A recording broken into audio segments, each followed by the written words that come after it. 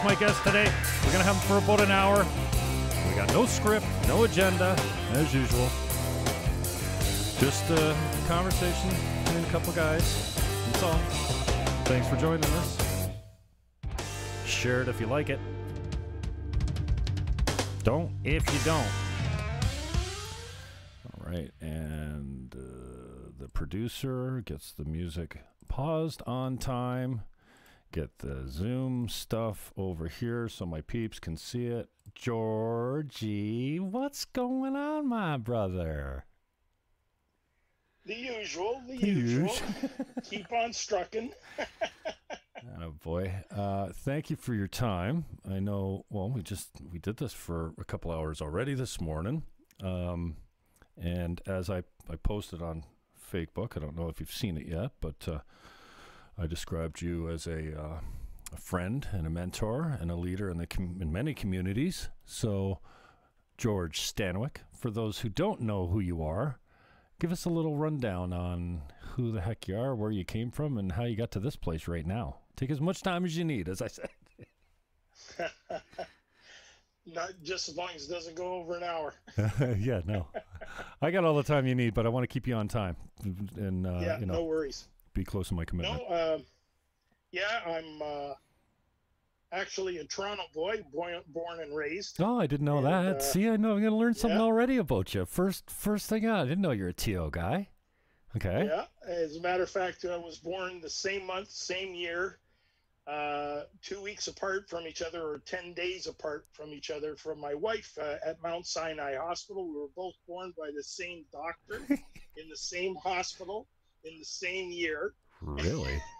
And she was born on May 13th. I was born on May 24th. She was registered on the day I was born. How many years after birth did it take you to actually meet her for the first time? I'm sure you did. High school. High school. Grade 9. Yeah, wow. We lived in the same neighborhood. You're not with your high school sweetheart, dude. Yep. Wow. Yeah, it's 47 years now we've been together. Dude, that's something you don't hear. A long time. Yeah. All right, so how long were you in TO for?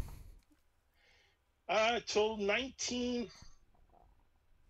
there was a lull. I had 1982 to 83, I went to PEI for a year.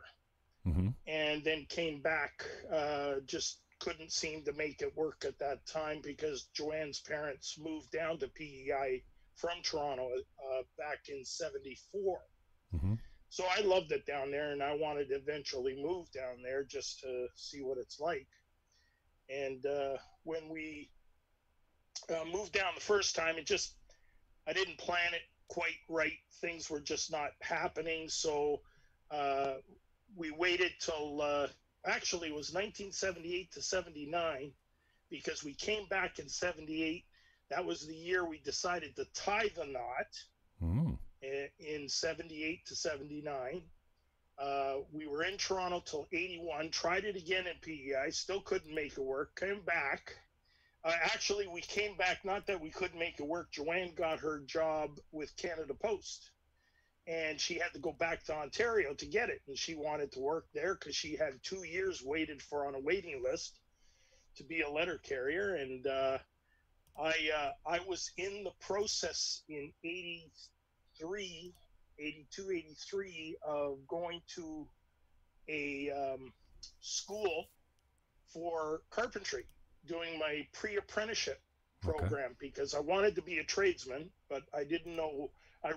Initially I wanted to be an electrician, but this came up during the summer months, and they offered it where you could keep continuing to get paid EI and get your ticket, an equivalent to your first year apprenticeship. Mm-hmm. So I decided, well, I was on a waiting list. I couldn't get right on it. So about 2 weeks before the course started, they gave me a call and said, "You still want it?" And I go, "Yeah." So I wound up going into the carpentry, and that would have been in 1982, September. 82, yes, 82. 83 is when Joanne got the call from Canada Post, mm-hmm. and I was finished school in May of 83. And we were going to start our careers. We basically started them at the same time. So she started with Canada Post, and a couple of months later, I transferred over with my daughter, because I stayed back with my daughter to finish school while she was already up in Toronto for 2 months. And we wound up using my mom for babysitting for Jennifer. Jennifer was born in 1982. And when we got back to Toronto, I was able to finally get into the union, because I tried to get a trade ticket before when I was in Toronto, but I couldn't. You had to have someone that was in the trade in order to sponsor you. And I couldn't get anyone to sponsor me because I had no relatives that had trades. And so I said, well, I'll have to put that on the back burners till something happens. And that's what prompted me to move down to PEI. And then all of a sudden, lo and behold, they had a trade school at Holland College in PEI. And so that when that opportunity came, that's how I got my pre-apprenticeship. My pre-apprenticeship then qualified me to go right away to the union. I just went into the union. I said I got my 1 year equivalent from the course. They had someone sponsor me in PEI, and because I was moving to Toronto, I just asked for a transfer, got the transfer to Toronto, and then both Joanne and I started our careers in Toronto in 1984. Actually, it took off by the time we put our probationary time and stuff. And we stayed in Toronto till 87. 87, she got her transferred back to PEI because we loved it in PEI, and it was no problem for me transferring back to the union there. I was just finishing up my apprenticeship in Toronto and wrote my ticket in PEI and wound up getting my interprovincial Red Seal. So I stayed in Toronto in PEI for 13 years. It was from 1987 till 2000, or 1999, tail end of 1999 to 2000. And during that time, just worked at various jobs on the island, whether it was economy was good or bad. Then the bridge project started in 1994. I was on the bridge project for 3 years, 94 to 97. And June of 97 was the year it opened up, Confederation Bridge. So I was on that project the whole time with short little layoffs during that time frame. But at the same token, just before the bridge project started, there was a lull in work because of recession that was happening at the time in PEI. So then what I did was I again looked at increasing my education. So I found a course, a 2-year course for business management and sales management to get my business administration diploma at Holland College. So I was able to enroll and got a good 70% of my course finished before I started at Straight Crossing. And then the next 2 years, I was able, with conversation with the instructor, to finish up the course through my layoffs and time offs to write the exams, write the tests, and get my tickets on both business management and sales management. So once I got that on board, then while that was during the same time I was at Straight Crossing, I wound up being elevated right up to formwork superintendent, looking after 50 men and 6 foremen and a general foreman at the bridge. So you might say that was the pinnacle of my career as a carpenter. And right after the bridge was opened, there was a lull with work. That year was 1997 in June, when I was laid off from the bridge. We had no work in the summer, so it just dried up, and that was the first summer I ever had off. So I had to look for extra work in one way or another, and wound up getting me back to Ontario in Kitchener, doing non-union work, but doing contract jobs, because then if I went on the union list, I would have been off the union list in PEI. So I was still trying to get work in PEI, through the union, so I wouldn't be far away from the family long, but at the same time, you got to pay your bills. I wound up taking contract jobs with non-union sector, being a supervisor for various jobs with James Wade Construction in Kitchener-Waterloo, which took me all around the province a couple of times. My mom and my brothers and sisters were living there, my dad as well. Though mom and dad at that time were not living together, dad would still bring the laundry over for mom to wash. They had a volatile situation with their life. They couldn't get along. They stayed more than 3 days together. There was a fight that broke out all the time. Really? Oh yeah. Oh yeah. I mean, Greek heritage, there's a lot of passion in the Greek heritage, and vocals and passion and emotion definitely flare up if there's no control. I remember I was with an Italian girl one time. I remember going to Christmas at her place and saying, man, is it ever loud at this table? Like, I know you got 20 people it was like the Last Supper, the long collapsing table, but these people, you know, and I'm Irish way back. There's hardly any culture in me at all, and I'm fascinated by it. I grew up with a Colombian guy was my best friend in high school. We were the baddest, well, not bad, we were just, you know, into regular teenage stuff, partying and being crazy. But his family, dude, when you sat down at their table, you were their family. You got the best seat. You get the best cut of beef. You like, and I just like the Colombians. And then when I went to Catholic school in grade 5, all my boys were Italian. And, you know, I used to say to my mom when I was a kid, you know, Vince got a gold chain for Easter. How come we don't get presents for Easter? Like, they really celebrate everything, especially the religious holidays. But loud, the culture is just, you know, I don't know if actually, I did go. The Greeks are no different. We're Greek just across the pond. The same things. And everyone always knows me and my uniqueness with my loud, booming voice. So, and I remember an uncle of mine saying he doesn't like me, and I said, "Why don't you like me?" He says, "Because you're louder than me." Well, that's what we love about you, George. We always know. I mean, I miss the crew at the cafe at church when we do our men's group Thursday morning. Number one, I miss my hugs. Man, you're one of the best huggers I know, and I do not take hugs lightly. I consider myself a world champion, Olympic gold medalist in hugging. And dude, I remember coming to the front of the church there where you're with the prayer group or whatever. For anyone that needs to talk to someone or whatever, I remember coming up to you, and I need that, and boom. That hug, those things last a long time. So I miss you boys, man. I miss connecting with you guys.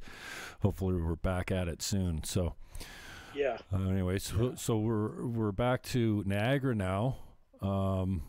We just moved. What happened is because work was scarce, wife and I both agreed, because she found it difficult getting the kids. So where we lived in PEI was dead center between Summerside and Charlottetown. The kids were going closer to Charlottetown for high school. Two of the kids, my two daughters, and Jonathan was still in the public school system, which was just down the road. But whenever they had to be carted somewhere, it was a good half hour's drive for my wife. And with me being out in Kitchener doing work and trying, and over the next 3 years from 97 to 2000, I basically only got about 4 or 5 months work at PEI, and the rest of it was all contracted out or on EI for whatever length of time. And I tried, like, I had my own business, because every place I go, even here in Niagara, I got GPS construction and renovations. So I always open up a business. But when the economy's bad, I remember being told when I was trying to get the work, a guy would tell me, "George, I know you do a better job, but my family would kill me if I don't hire Uncle Bill to do the work."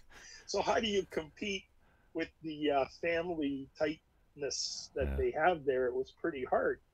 I was always from away, even though I lived there for 13 years and my son was born there. he was considered from away. Is that what they even though call he it? was born there. You're from away? I love how there's so many things. Where are you to? Oh, you're from away. Where are you to? Or they'd say, well, where's your wife from? And I said, well, my wife's family was born in PEI. My wife wasn't born in PEI, but her mom was. Mm-hmm. And she said, then they would say, well, you're a half Islander because of being married to one. So anyway, regardless of the fact, it just didn't pan out financially or with situations for presenting itself for doing other kinds of work. So we didn't want to go back to Toronto. We wanted to go back to Ontario, and we had family both in Kitchener, Waterloo, and St. Catharines. And St. Catharines won out because we were checking prices for houses, mortgages, taxes, and they were just slightly lower than they were at Kitchener, Waterloo. And we kind of liked the milder winters here than we did over in Kitchener, Waterloo, because we already had a good bombardment of winter down in PEI. So like winter is winter there. You can get storm stayed for 4 days without a problem. And skidooers would come and help you if you needed something from the store. So, then that got us to Niagara. I just transferred over both my wife and myself with our occupations because of being federal for my wife with Canada Post. It was just waiting for the transfer to, I think she got her transfer to Niagara Falls first before she got the one to St. Catharines. And I got transferred right into the St. Catharines local anyway, local 18. So I just finished off my career. I'm a retired carpenter from the union now, just turning 66. So this year, I've been retired now for over 5 years,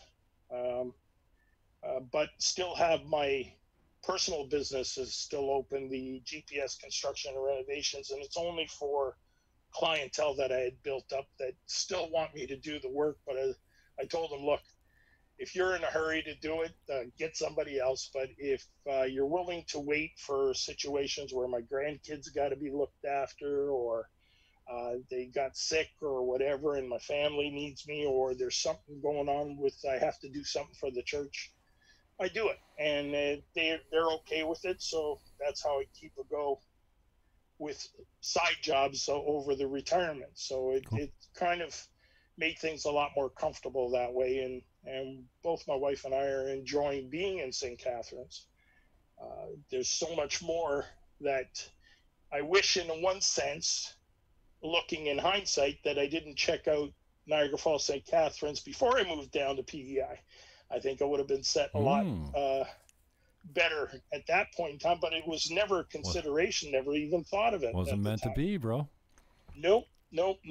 And even prior to me getting into a trade during 1974 to 78, I was with General Motors plant in Scarborough van plant at the time. They converted the Frigidaire plant to a Scarborough van plant, the old 70 Chevs, Chevy vans.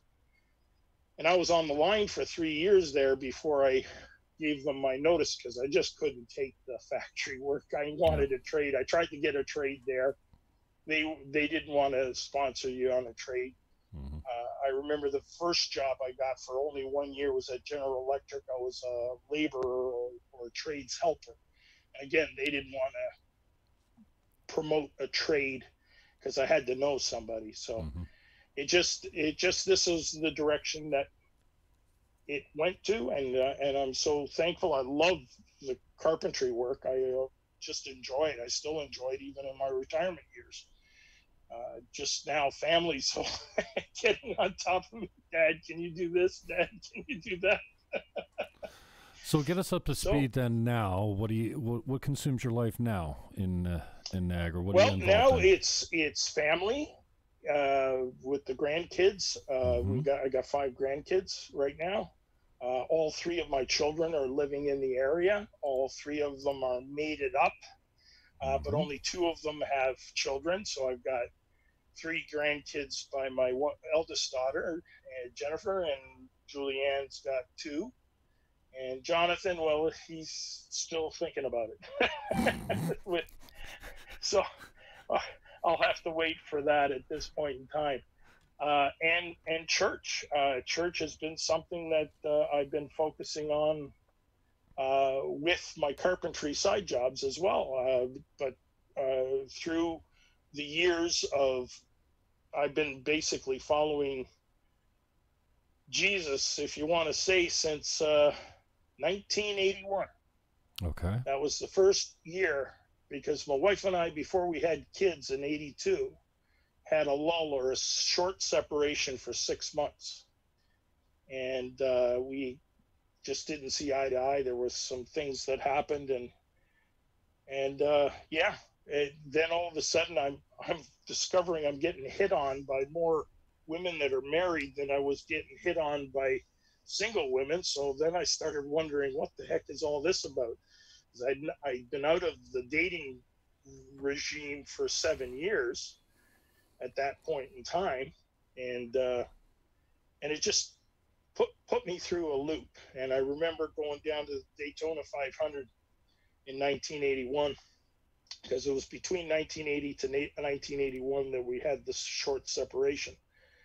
And February of 1981, I remember the traffic just bothering me like crazy, and pulling into a parking lot that had a First City Bank on one side and a Lutheran church on the other side.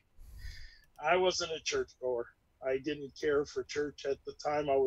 I considered myself atheist, but looking back, I said I was more agnostic than I was atheist. I seemed to always believe that mathematics always work. The positive plus a positive always puts out a positive, and if you give out a negative, the negative comes back to equal a positive. Mm-hmm. So I had that kind of philosophy after I got a little ticked when I was around 12 years old with the way my parents tried to raise me in religion. And but it took that period of time to all of a sudden for God to make himself real, because I went into that church and all I did was go in for a sleep in the back pews. There was nobody there. The lights were out. It was air conditioned. I thought, oh, catch shut-eye, because the traffic was bothering me. And I remember my brother telling me that sometimes he ducks into church because they're empty. He says, and they're air conditioned and they're quiet. So that came to my mind at the time, and I went ducked in and I fell asleep in the back pew, but the lights were out at the time. I didn't realize it was a Sunday morning, because as I was waking up, the lights were on. There were about 15 people and more coming in. So the first reaction was I was going to bolt. And I just said, holy mackerel. And then, because I was just getting out of sleep, I was comfortable. And I just said, well, nobody knows me here. I said, yeah, see what this thing's all about. Well, the sermon was all about how a husband should treat his wife. And this is during my wife and I's separation. And my mouth's dropping to the floor. And I'm listening to this, and I'm going, oh my goodness.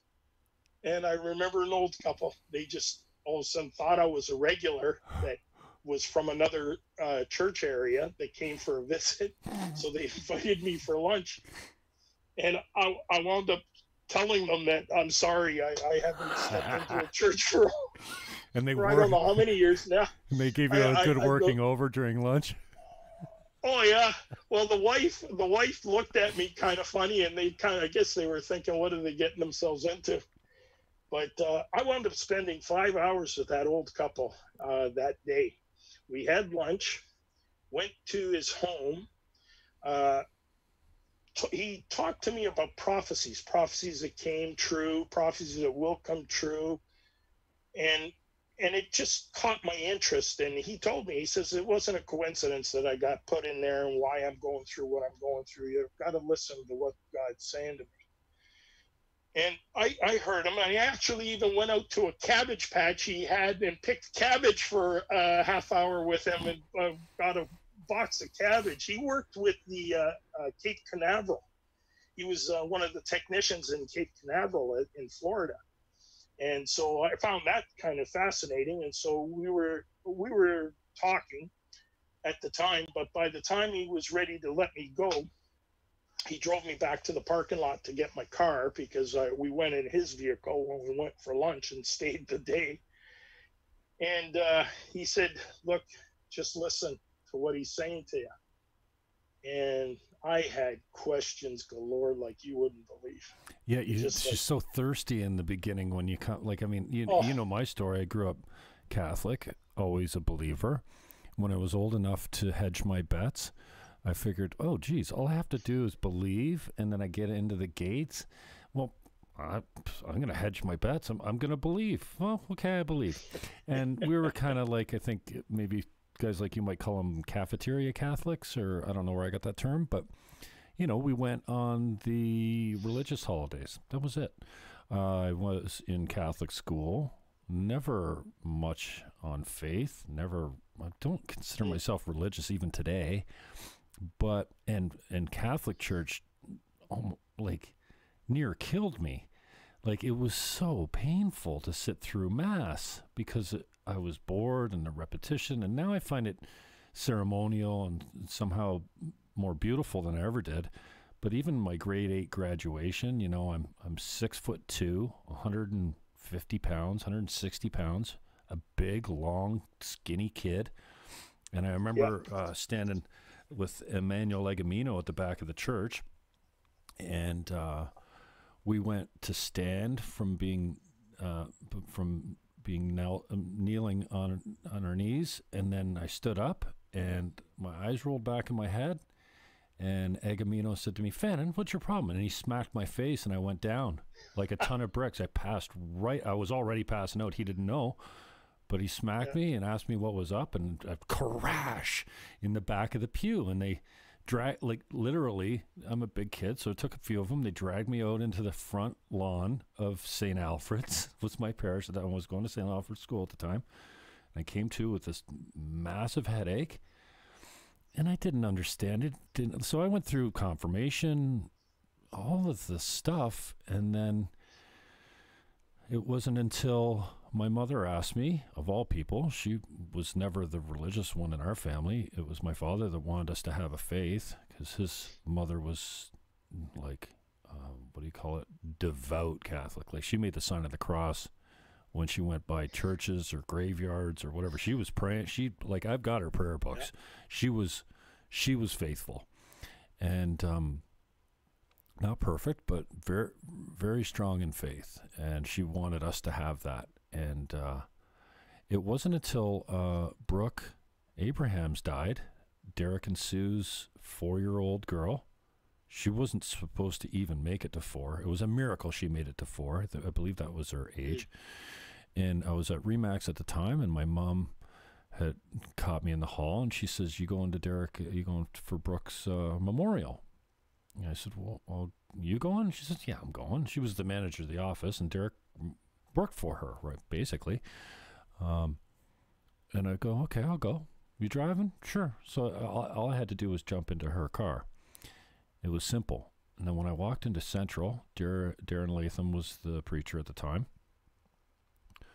You know, you know me. I like the dials and lights and sliders, and I looked at that soundboard, and I looked at the video screen up there in the production booth. I'm like, what the padded seats, you know, like just nothing that I was used to. And then the ceremony was absolutely beautiful. Now, I've been to, I can't remember what my Dutch friend was. He was a Dutch Reform or something like that. It was at Pleasant View, and he had a 3-piece for his funeral. Hank Stram was his name. He was on my dart team, and he always teased the hell out of me, but I think he liked me, you know, because he was always teasing me all the time.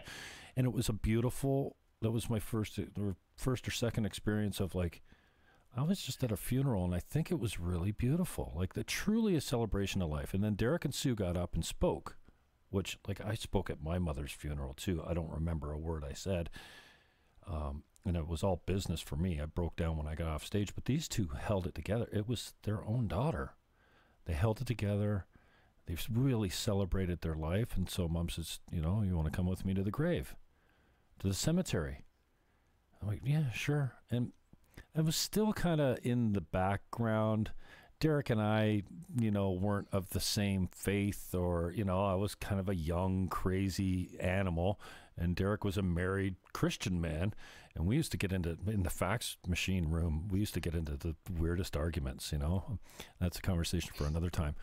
But just the experience of, like, working through that, and then I waited till everyone had gone up and given them some love at the grave, and I went up and gave them both a big hug and told them I loved them, and from then on, that place kept dripping on me. And then my mother used to sneak in there, and then she'd say, "You want to come to church with me?" I'm like, "Where are you going?" "I'm going to Central." "Okay." She says, "Now I got this thing.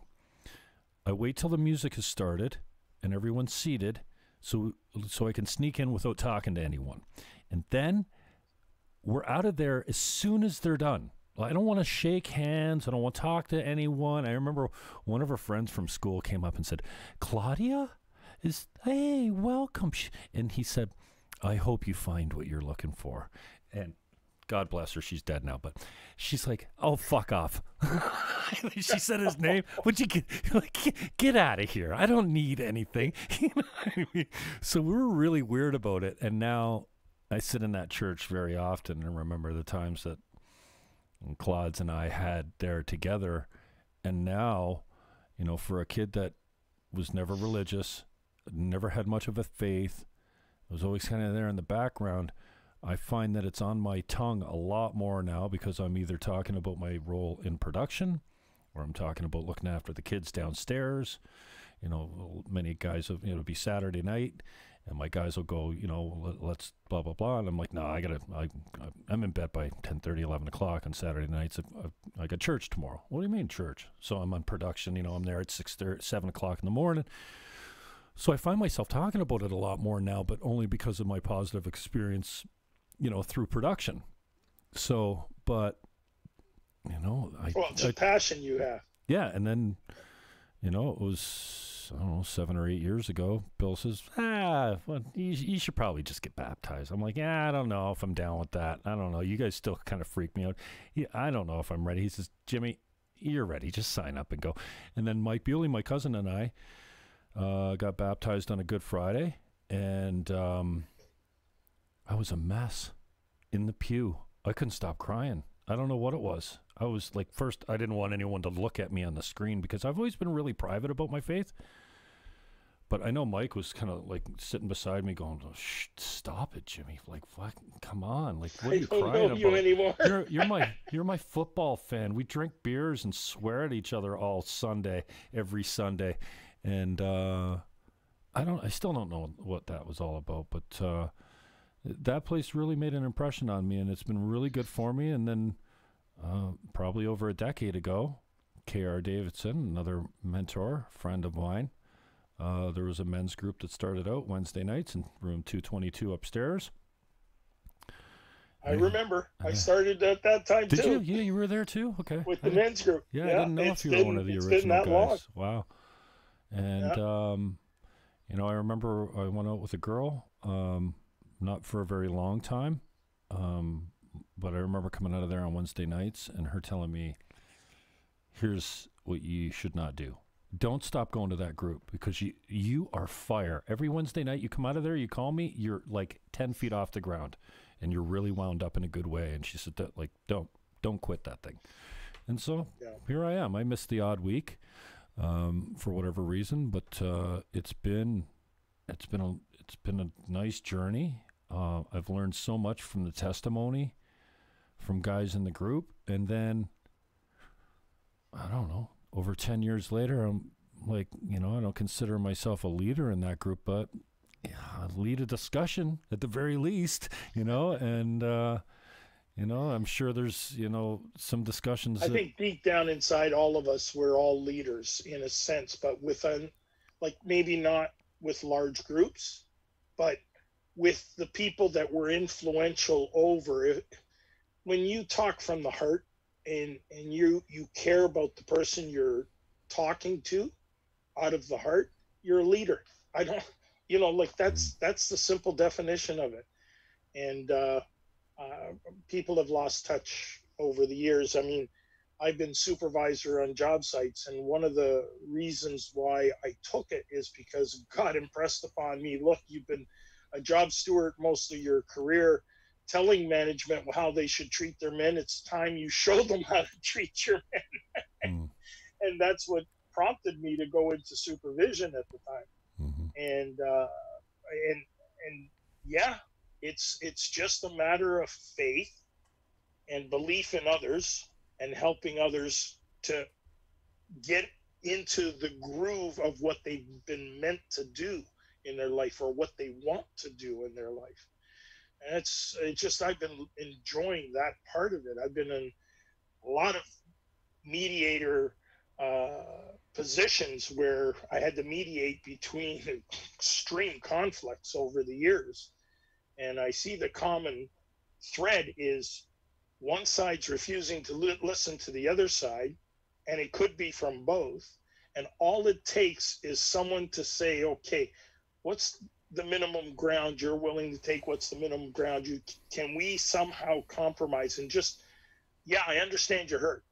I understand this bothers you a lot. And I'm not going to devaluate that situation. Same with management. I understand your stance. You don't have certain controls, but we got to come to a middle ground here, or otherwise we're going to go through more expenses of going through arbitration. So in many cases, I've been able to talk my way into a settlement prior to it going to court.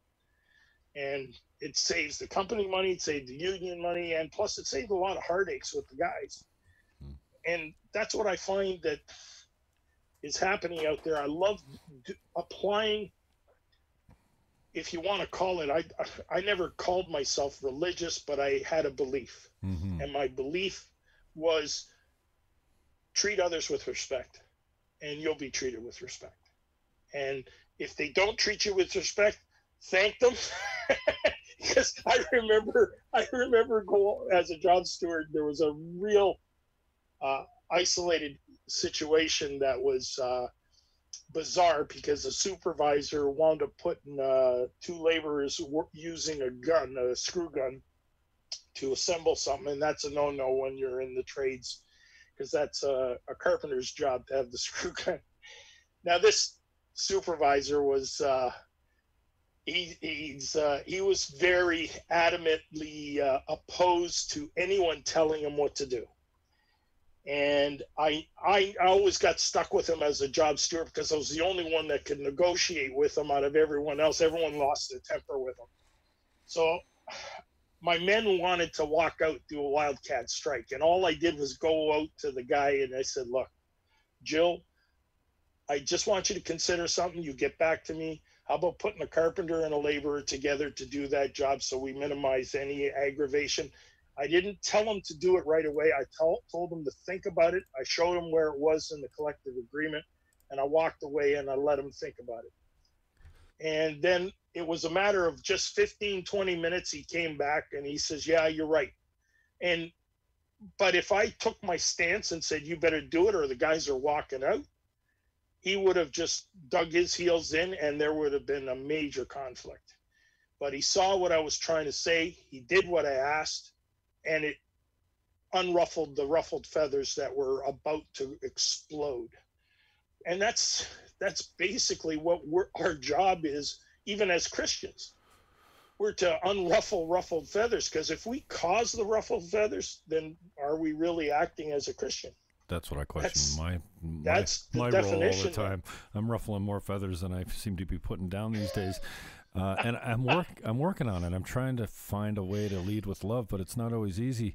George, tell me a little bit about, like, for me, grew up a believer, not really head first into it, never very much religious, never very much faithful, still not, I'm not, I always say, I'm not a great Christian. But I kind of eased into it. It was familiar already. I got a little taste of something I liked outside of my normal church, and I found myself, really enjoying leadership, the leadership of the church, and then my role in leadership, even if it's mentoring young kids on the video switch.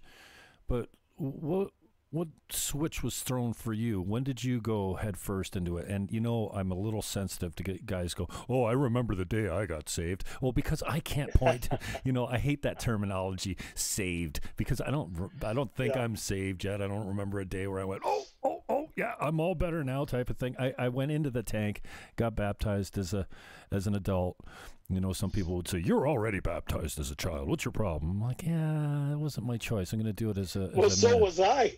Yeah. Because Greek Orthodox bring up is the same. I was brought up Greek Orthodox, and I was baptized as a child too.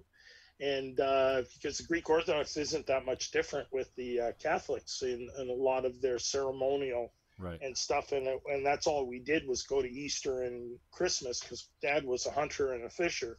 So he loved doing hunting and fishing on weekends rather than going to church. Okay. And that's the way he was. But the biggest one for me at the time, because I wasn't looking to go to church when it happened. Right. All of a sudden, Jesus came to me and said, what are you doing with your life? Was it a crisis? My wife and I were separated. All right. By me walking into that church, in a sense, I was saying help. So that was the beginning of that day in church when you fell asleep. I didn't consciously know that's what I was doing. I was saying, help me. And I should have known better. About a year earlier, my wife and I had an argument, because I was in the insurance trade at that time. 5 years I was with the life insurance. I was with Crown Life, and I was $1 Million Round Table, National Quality Award. I had an office downtown Toronto, right across from the new Massey Hall. I had a secretary. I had a Corvette. I had a Mercedes. I had life by the tail. As one of the agents said, you've got the tiger by the tail. I was 23 years old at the time, and they said, you're the young Turk, person who doesn't sell a no-need seller, because I had all my buddies weren't married. I was one of the rare ones that was married early. And so what I did was I put all my buddies into a situation with a wife, kids, mortgage, planning for the future, and saying what do you want to do? How much do you want to pay for all this? What do you want to have provided? Then I show them how much it costs now, how much it's going to cost 5 years from now, and how much it's going to cost 10 years from now. A lot of my buddies, when they were single, they bought the full package because they were spending money like crazy. So that's why I got the nickname of the no-need seller. They didn't have a need at the time, but I had many of them call me back and say, I'm so glad that I listened to you back then. And this was in an era that I didn't know which way was going to go up. And my wife was scared of my ambition and my drive for success at the time. And I was just going for it, all guns blazing. And that's why we separated, because she was so fearful. And I said, you name me one person, just one person who hasn't helped anyone without money. And out of her mouth, just out of the blue, she said, Jesus Christ.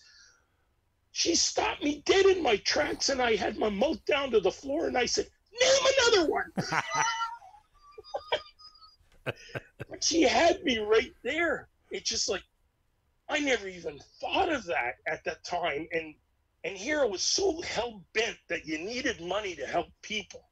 And I was so far away from the truth at that time. And that was the preliminary of Jesus pulling me and saying, okay, it's time to come home. What was your wife's faith like at that point? She had zero faith, because her mom was a forced Pentecostal, which rebelled, and her father was a forced Catholic who rebelled. So they never baptized her or went to church or anything. Her grandmother was a Pentecostal, and her grandmother fed her information to the point as a little girl she believed. But because I was so strong against it, she didn't even have a chance with me. Right. Like, she was not going to convince me there was a God. It's just like anyone else. When somebody that's struggling with their faith or a non-believer throws Jesus up in your face, they're like, get out of here. Get out of here. Oh, I was like that. And being an alpha male at that point in time, like, you couldn't. I had so many Jehovah's Witnesses, everyone coming up to me, and I said, look, I said, go find some other sucker. You're not going to hook me into this. How do you feel when you get with those guys now? Now I've got the patience of Job with them.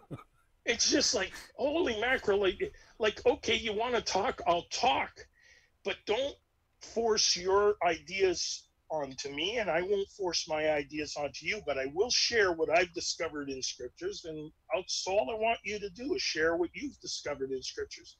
And by doing so, we'll get closer to what the truth is. I said, as soon as an argument occurs, it tells me we're already down the wrong road, because we're not to dispute over words in scriptures. Yes, you do have a purpose. Each individual has a purpose that has to stay within that straight and narrow for that individual. But everyone's got to respect that. Even if it's against your belief. If you don't respect that, then how's the person ever going to listen to you? If you say, well, no, you can't do that way, you got to do it this way. Well, all of a sudden it's your viewpoint that you're impressing upon them. And I found that God, what he did was he presented his way and the world's way. And he says, you choose. And basically, even if we're on the same page, we should always present our conversation as there's this way and this way. Hey, do what you want with it. I'm just sharing my life with you. Just use what you can, and what you can't, don't worry about it, because I'm willing to listen to your life too. And I want to find out what everyone else is doing, because together we can make things happen. Individually, we don't. And that's the unfortunate thing. Obviously, look what's happening down in the States. I can't. And that's another conversation and a half. Biden's speaking right now. I have to disengage from American politics. It's too. I get myself too worked up, too emotional by it all. Well, that's it. But the thing is, everyone has a viewpoint. Even within my own family, we shared it before, but I'm not going to get into detail. I got one part of my family that is a Trump advocate, another part of my family that's not, and like, holy mackerel, sparks were flying like crazy between them. And whenever I'd have the conversation, I'd calm them down. I know all about that, man. It's strange. We're so divided now, and your opinion, your political opinion, your opinion on masks or COVID or whatever now is suddenly political, to a point where, you know, I've lost a lot of friends. I have people that want nothing to do with me that I grew up with, or family or whatever. They're just like, whatever, you're off the deep end. And why? Because my politics changed. I went from being, you know, far left to kind of center right. I'm certainly not far right, but anything to the left of the far left now seems to be far right. But anyway, what are you focusing now on? What's your passion? What gets you up in the morning? And what are you engaged in mostly now these days? Now it's devotionals, and also I'm into 3 books, writing up 3 books. Oh. One of my books is Jesus Helped Me Build the Confederation Bridge. And it's using my whole career, how my belief system and how my faith elevated me to the positions that I got into, and all the things, the supernatural things that were happening. So I'm sharing the construction of the bridge and sharing spiritual principles. It's more a book for tradespersons to understand that our trades are a gift. It's a gift from him. And even though we learn it from school and whatever, the passion that's in us is gifted from us to us by God. And I just want to share how my passion in my trade, in how I was able to carry it out, how I influenced other people through my trade and through God's ways of doing things. This is what the book's about. It's sharing both the spiritual principles just through the basic construction of a huge bridge that was like an engineering marvel. We're creative beings. We've been created as creative beings, and we create all these things, all this technology, all these building structures and stuff. Yes, we don't have the fortitude to look at what the environmental impacts and stuff, but that's stuff we have to learn, definitely. And that's why we have to consider all these things, but still look at the marvel of all the things that we've created in this century alone. Has been unbelievable. Within this last 50 years, it's just surpassed things that we were doing for the last 4,000 years, just in this last 50 years. And technology and a way of engineering and just the way the trades are getting together. I really believe that we've lost the ability of understanding that being a creative tradesman comes from God. And let's thank him for that, because he's the one that gives us the aha moments, the creative moments, because he's gifted us with those potentials. And so now I'm putting my thoughts and my career and all my experiences into writing, both on how the spirit works with the physical. And that's where my passion lies. I've been writing another book that was basically a testimony of my whole life, but he's told me to put that one on the back burners for now until the bridge one was done, and it's almost done. Like, I'm within about 2 more chapters of fine tuning, and I got pictures I've got to put into it. And it's actually something he's impressed upon me to offer for free. It's not something I'll be charging for. So it's trying to get people who are doubting why they do what they do, or they'd have no clue whether this was a trade they were meant to be. And it doesn't matter whether it's a carpenter, electrician, laborer. It's to the tradesman that what you're doing, where you've been put, where your desire has got you, has been gifted by the eternal. And there's things that you can learn where you're at that can open a purpose in your life that will be unbelievable, unexplainable. Because everyone says to me, "What are you on?" Because they see me with so much laughter and so much joy. And I mean, I go through a lot of hardships and whatever the case may be too, but I count it all joy. And that's what it is in the scriptures. And I love having a good time no matter what situation I'm in. And even this COVID, how many times I've gone out just to make some cashier smile. "How you doing? Have a good day. I really appreciate what you're doing." And be upbeat about it, because, hey, life has got a way of getting all of us down. But we have a choice. Either do we contribute to getting us down, or do we contribute to elevating us and lifting up the spirits and getting everyone into a positive frame of mind to discover a positive way to solve the dilemmas we're in. And I think that's how our creative juices flow, when we want and we desire to want to create something that makes it work and makes it better for everybody else. That's how the virus is going to get conquered. I agree with you. And man, I appreciate your words and your wisdom and your advice. What do you think it is about yourself? Like, for me, when the wheels fall off the cart, and they do here and there, when you're broken and frustrated and angry and raging, you look for your friends. Now, I don't have a whole lot of Christian friends in my life, and so when I'm really struggling with something that I'm, that feels like it's from the heart, or I'm having a hard time with, I've got Bill Markham, who's a great leader, and I consider him a friend of mine, that I can call and say, he's a faith leader. Like, who better to go to when you're having one of those days where you want to end it all? I'm not saying I'm suicidal. I'm just saying we've always had those days where you're like, "Oh, fuck this. I'm gonna give up days." I shouldn't have swore. I almost made it through a whole episode without dropping bad language. And you've become that guy for me. I've got Bill, even KR, busy. He usually gets back to me. I usually end up leaving a voicemail. Mike Britton's a guy I speak to quite a lot. I'm not saying my boys, I don't talk to my boys, but, I remember calling you in the summer when I was having a really, really emotional day. And I remember another time talking to Bill. You remember when we moved the men's group to my office? Yep. And then my broker wasn't too... Oh, yeah. My broker's like, well, what are you doing in the office? Fiasco, What are you doing in the office at 7 with... o'clock in the morning on a Thursday? I go, it's just, it's just a men's group.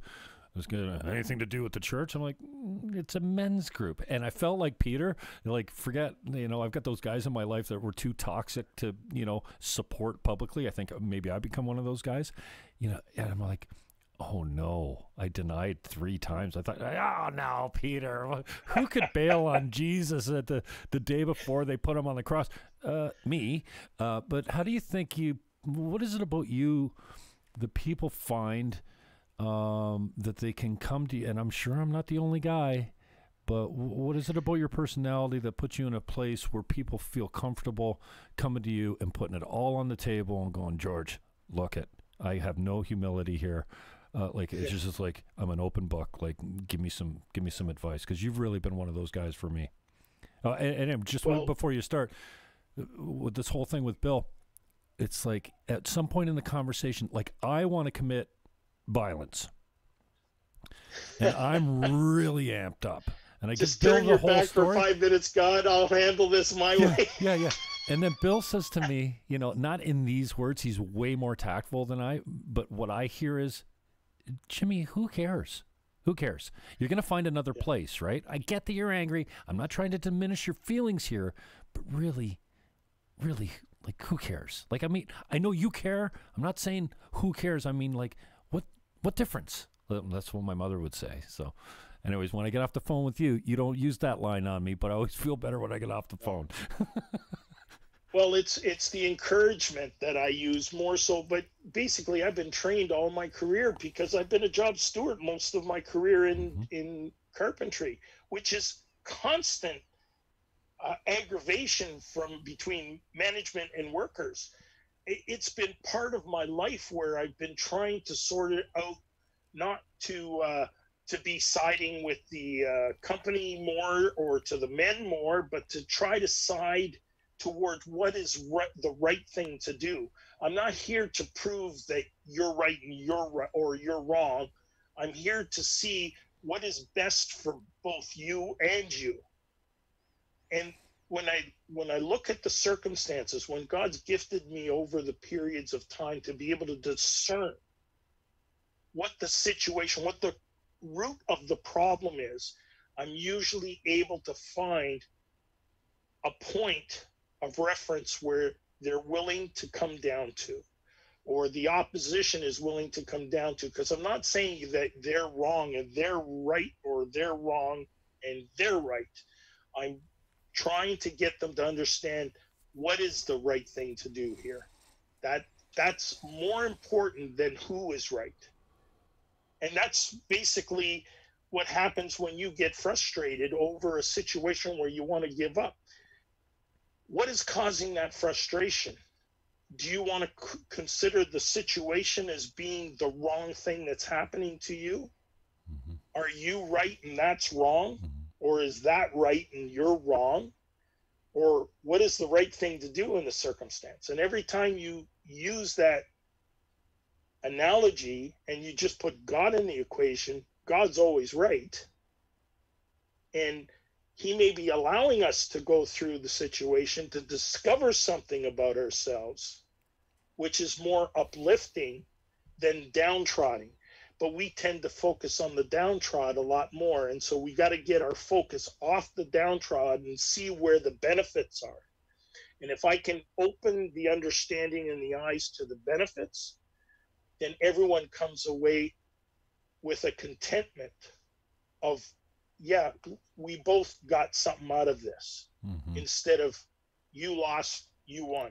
And that's the unfortunate thing is when you get one winner and one loser, it's not necessarily the right thing to do. Yeah, to follow up with that, I think for me, it's a feeling of being attacked, right?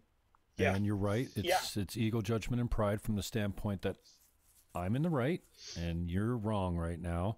And I mean, I don't use the word persecution that much, but in that specific moment of, is it a church thing? I feel like, okay, first, my resignation will be on your desk tomorrow. Second, see in Human Rights Tribunal, because I can sue your ass off because you can't discriminate against guys having I pay for that room.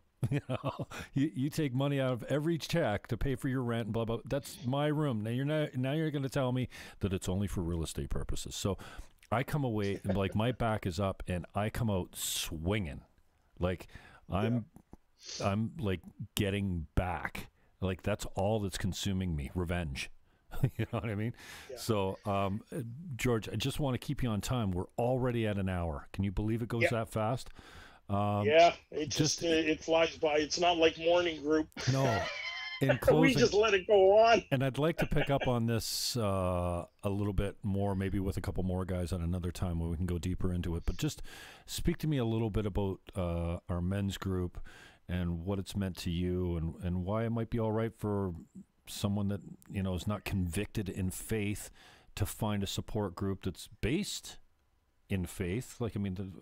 Pretty much all the guys that go there are Christians at some level, all on different paths and stuff like that. But talk to me and the people watching just a little bit about what it's meant to you and what might be there for someone that, might listen to this and go, yeah, men's group, whatever. I don't need that.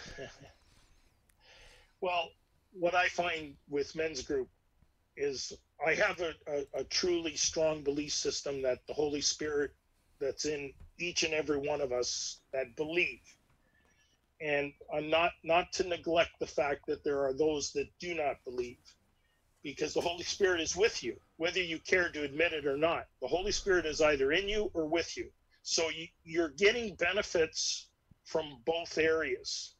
And that's why I love hearing from people that are non-believers.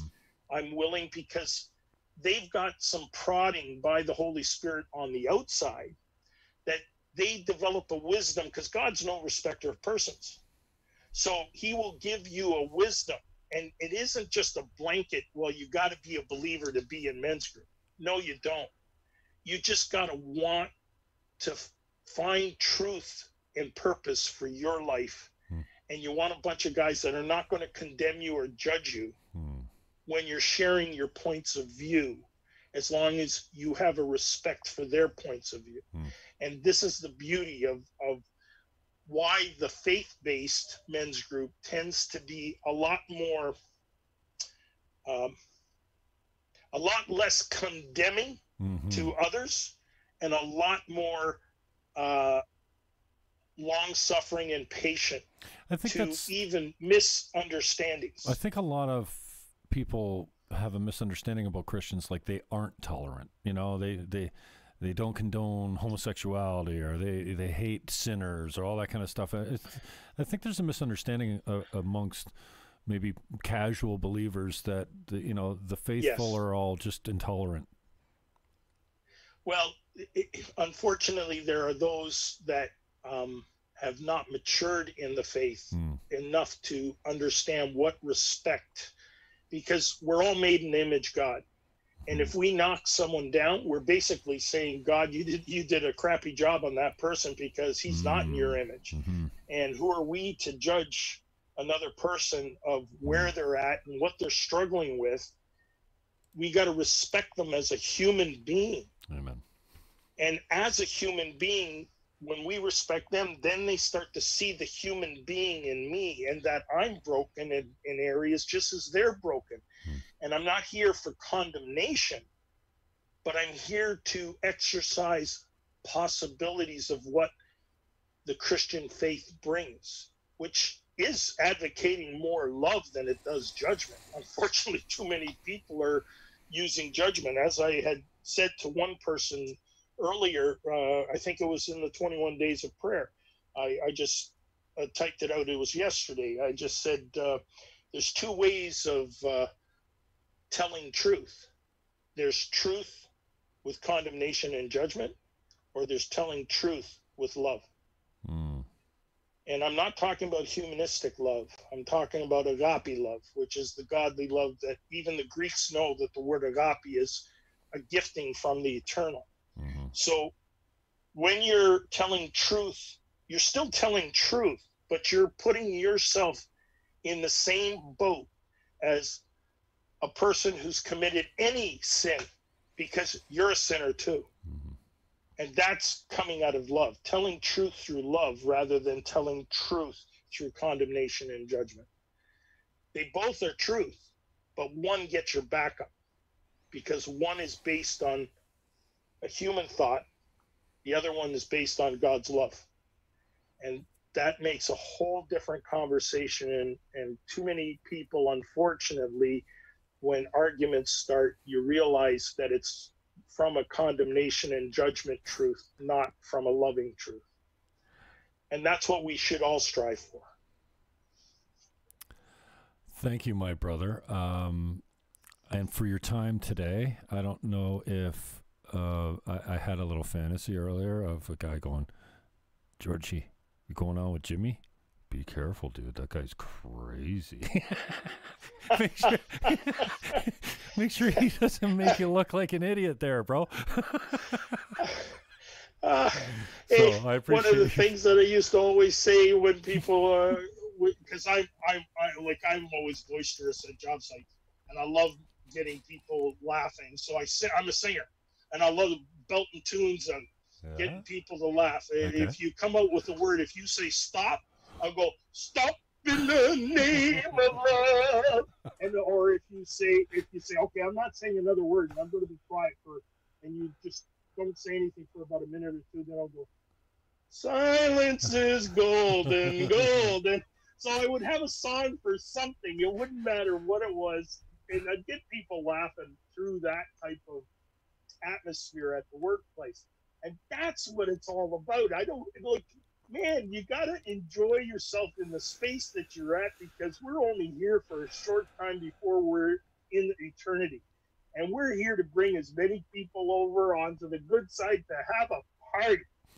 God loves parties. Don't ever get that wrong. He does love parties. You look in the Old Testament. Hallelujah. He must love me. That's another conversation. Yeah, baby. All right, just on the way out, how can people get a hold of you if they want to ring you up, or where do they find you? You can find you on Facebook. I put your I got to get myself more on the social media aspect. I don't get myself too much in it, and I've been making kind of like a New Year's resolution that I got to get out there. No, and you don't. It's probably better. That's the quickest way. It just causes you more hate and rage, man. You look at the stuff and you go.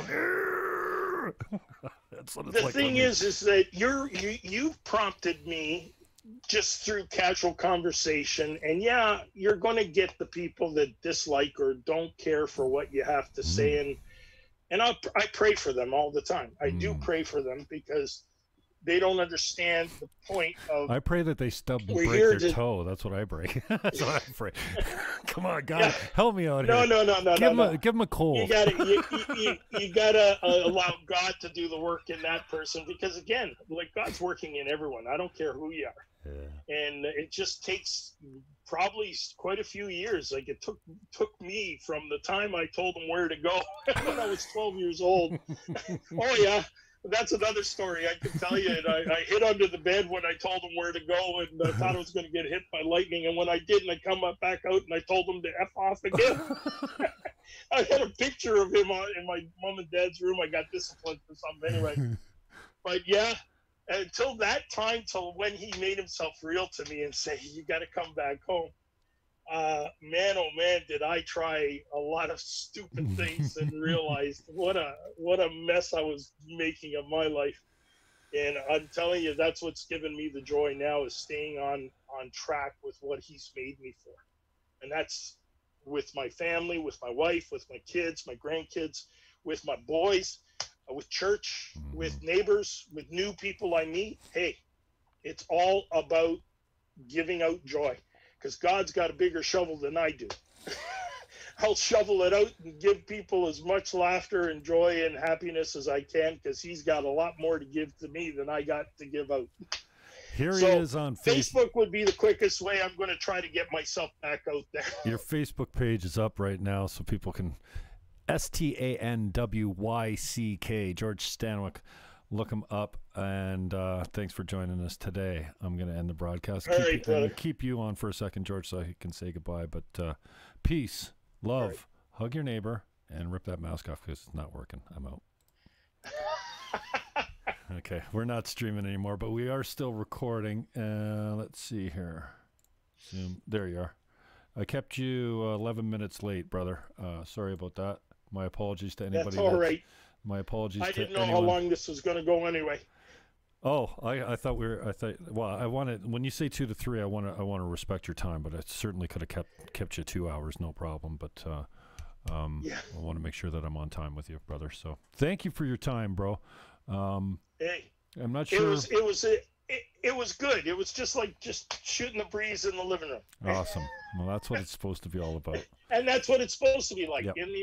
And that's what our conversation should be with everyone. Mm-hmm. That's why I don't believe in arguments of who is right and who is wrong. Mm-hmm. I'd rather, what is the right thing to do? Let's find our common ground areas where we're in agreement, because those are the areas we need to be edified and grow. The parts that we are arguing and debating, let's leave them alone and pray about them and find out when we need to work on them. And it won't be at that time because there's too much debate on it. And when there's a debate like that, you're not going to come up with a solution that's going to be compatible for both. It'll be a win and lose situation. And that's why I stay away from that kind of debate now. Well, I appreciate your time. I really didn't know what my end game was here or why. I often go into these conversations with people. As much as a fan that I am, I'm like, what am I doing here? What are we gonna, like, where are we going? What's the goal here? And I wasn't sure what it was. You're doing a Seinfeld. Yeah, it's just all about nothing. So I do appreciate your time, and man, I love you, man. So thank you for your friendship. It's been rewarding to be your friend. No worries, brother. We'll talk to you later. Right. Enjoy. Peace, brother. Cheers.